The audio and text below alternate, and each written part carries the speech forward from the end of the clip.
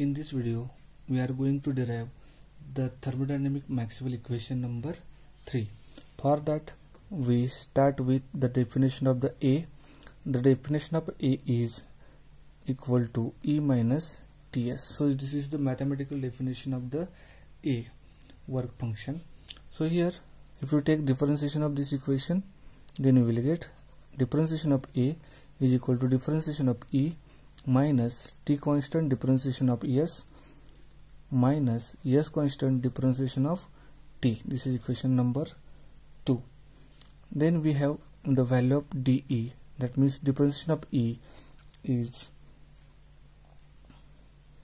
TdS minus PdV. So if you put the value of dE into equation number 2, then we will get differentiation of A is equal to TdS minus PdV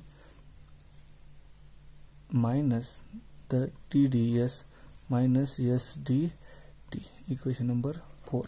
So this is the term, or this term is nothing but the value of T. Then here plus TdS minus TdS get cancelled. What remains?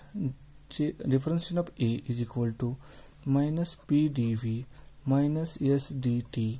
This is equation number 5. Now, if you observe equation number 5, then we will have two quantities, dV and dt. dV and dt. So in part first, we are making temperature constant. Temperature is going to constant, and if we make temperature constant, then change in temperature is 0, and if we put the value here, change in temperature is 0, then this term is 0. Then equation 5 becomes as dA is equal to minus PdV.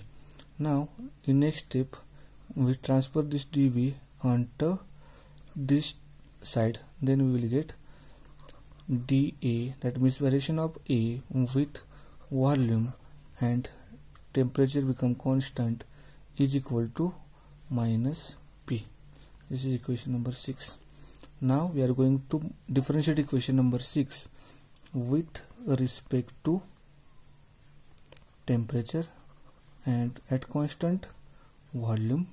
Then equation 6 become as this side. On the left hand side, double differentiation of A with volume with temperature at constant volume is equal to minus differentiation of P with temperature at constant volume, equation number 7. Now in second part, volume become constant. If you make volume constant, then change in volume is 0, and if you put the value of dV is equal to 0 at here in equation number 5, then this term is 0. Then equation 5 becomes as dA is equal to minus SdT. This is equation number 8. Now this dt transfer to the LHS side, then we will get dA upon dt at constant volume is equal to minus S. This is equation number 7. So variation of A with temperature at constant volume is nothing but the negative value of entropy. Now equation number 7, differentiate with respect to volume at constant temperature. Then equation 7 becomes as double differentiation of A with temperature with volume at constant temperature, which is equal to minus S. So differentiation of S with volume at constant temperature, this is equation number 10. So here we have work function A. A is a state function, we know that, and differential of A is exact differential. Then this term, the constant V term, d square A upon dV dt at constant volume is equal to this term, d square A upon dt dV at constant temperature This is equation number 11. That means double differentiation of A with volume and temperature at constant volume is equal to double differentiation of A with temperature and volume at constant temperature. If you put the value of this volume constant here, or if you replace this term with this, then the LHS side of equation number 7 and equation number 10 is equal, same. Then RHS side of equation number 7 and 10 are equal. So this is the minus dP upon dt at constant volume. That means variation of pressure with temperature at constant volume from 7 equation is equal to minus ds upon dV at constant temperature. This is 12.